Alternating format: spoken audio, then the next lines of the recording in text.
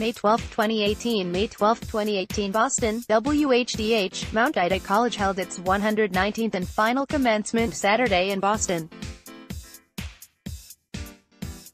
The college, located in Newton, decided last month that it would be closing. Current undergrads have been offered places at other colleges, including UMass Dartmouth.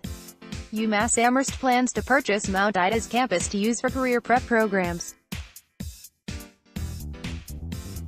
Lawmakers on Beacon Hill have scheduled a hearing about the purchase at the State House on Wednesday.